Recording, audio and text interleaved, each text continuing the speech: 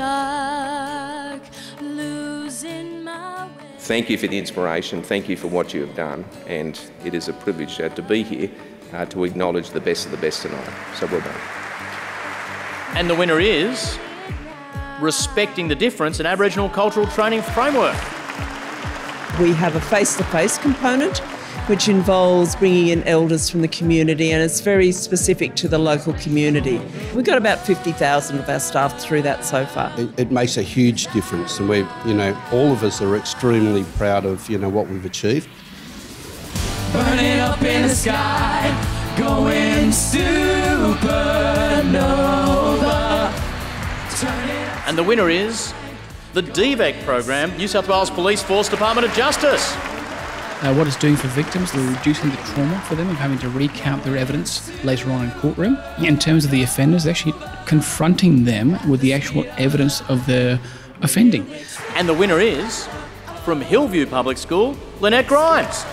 Because I can deliver professional learning to the staff, it improves their skills, so they're aware of best practice in the classroom, and they do that by monitoring the data, monitoring the student progress, and making sure that they're doing the best they can for individual students and a whole class. The Anthea Kerr Award for 2016 goes to Lucy Nair.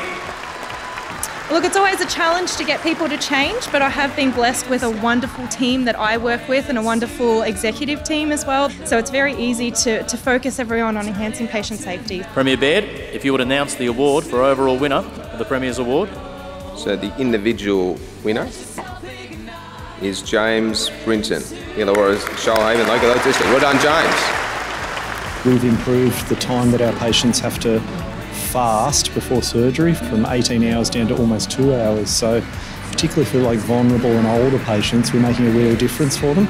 Please genuinely accept on behalf of me, representing everyone in this state, thank you that you've chosen to work for the New South Wales public sector. There is an acknowledgement that the New South Wales public sector is not just smart in a number of areas, it is viewed as the leader across every portfolio.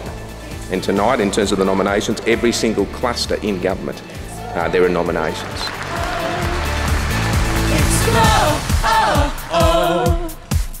Explode!